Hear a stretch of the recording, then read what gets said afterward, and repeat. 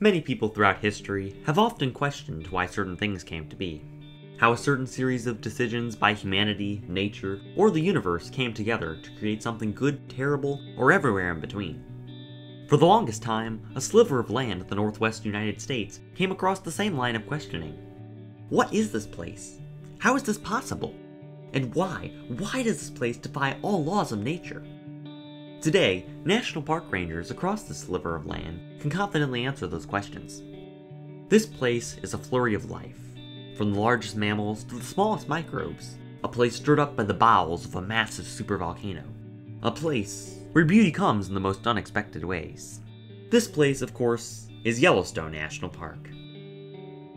This park is massive, so we're splitting our coverage of Yellowstone into two parts, with a short video in between the two longer videos, covering some of the stuff most major documentaries skip over, so that you can get original, quality content from RAC, and not repeats of other info you may have already heard.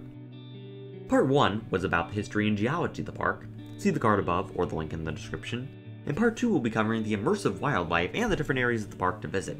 There are quite a lot, so let's get right into it.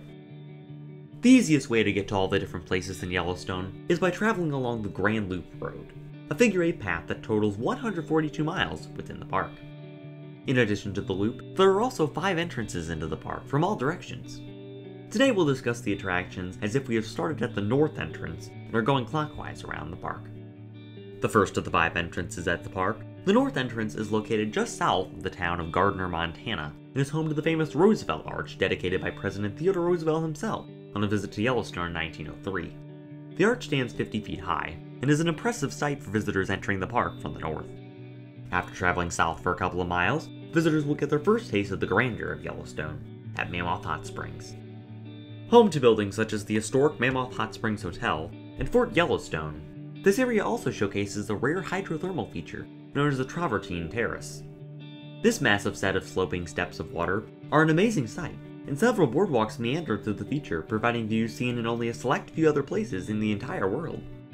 Heading east from Mammoth takes visitors to the next major junction at Tower Roosevelt, at which visitors can head out of the park to the northeast entrance in the town of Cook City, which, by the way, the road from Gardner to Cook City is the only road that is open year-round, and so if you're interested in driving through a part of Yellowstone in the winter months, this is the road where you can. The road to the northeast entrance also passes through the Lamar Valley, an excellent spot for viewing the park's elk and bison herds, which can cross park roads often, so be prepared for delays anywhere in the park due to these massive, intimidating, but interesting creatures.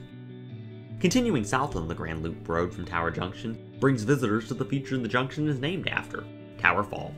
This majestic waterfall drops 132 feet into the Yellowstone River from Tower Creek, which gets its name from the tower-like formation surrounding the canyon the waterfall descends into. The Yellowstone River is what follows the Grand Loop Road for 19 miles down to the Grand Canyon of the Yellowstone, until the next junction, Canyon Junction, named after the aforementioned feature. Canyon is particularly famous for the beautiful upper and lower Yellowstone Falls, a pair of waterfalls framed by the canyon walls. The falls can be viewed from several points, but Artist Point and Inspiration Point are some of the best places to gaze at the tremendous force of water at work. From the canyon, the Loop Road continues to follow the Yellowstone River, passing through the Hayden Valley, another popular animal viewing spot, until an immense swath of blue appears on the horizon. This is Yellowstone Lake, the largest high-elevation lake in North America, and a major source for the Yellowstone River. Within the lake swim species like cutthroat trout, mountain whitefish, and red-side shiners, a diverse variety of aquatic species for one of the most diverse places in the world. On the edge of the lake, the town known as Lake Village serves as a means to get to the east entrance of the park, which does not have a town directly at the park entrance, but is about 50 miles from the town of Cody, Wyoming, a well-known hub in the days of the Old West. Heading west from Lake Village, the loop continues around the western flank of Yellowstone Lake until it reaches West Thumb. What is West Thumb, you might ask? Well, it is actually several different things. It is part of the lake that branches out from the main body of water and looks like a thumb, therefore dubbed West Thumb, but it is also the name of the village along the road and the name of a nearby geyser basin. From West Thumb, visitors can access the south entrance, which goes down into the town of Jackson and the slightly less popular, but just as beautiful, Grand Teton National Park. But let's be honest, we talked about it in Part 1, and Yellowstone is world-renowned for having these inside the park. You want to know about the geysers. Continuing along the road brings you to the largest concentration of geysers in the park and in the world, the Upper, Midway, and Lower Geyser Basins. And in the Upper Geyser Basin lies Old Faithful, perhaps the most famous geyser in the world. Luckily for you, the diligent park rangers at Yellowstone work around the clock to try to get the most accurate predictions for geyser eruptions throughout the day. So be sure to check the park website or stop by any one of the historic buildings in the Old Faithful area to check out the latest predictions. One of the most important buildings at Old Faithful is the Old Faithful Inn, built in 1904 and nearly destroyed during the 1988 Yellowstone fires, but still remains standing today as an iconic national park structure. Before we move on, here are a couple helpful tips for making sure you have the best possible experience with geyser watching at Yellowstone. Pick the right time. As was mentioned earlier, if you watch a geyser right after it has erupted, it's likely the geyser may not erupt for another couple of hours, so choose wisely when you are geyser watching. Arrive early. Having noted the previous tip, try to arrive around 15 to 20 minutes before the actual eruption, if you plan to get a good viewing spot. Geysers, especially Old Faithful, tend to amass sizable crowds during eruptions, and getting there at the last minute puts you in the back of the crowd. Finally, be aware of your surroundings. Geyser eruptions are fun to see, but make sure to stay back a reasonable distance so you don't get hit with scalding hot water. Most geysers have barriers protecting visitors from the spray, but regardless, just be prepared to back up if the wind changes direction suddenly, or the water goes higher than you think it will. With that out of the way, let's continue the tour.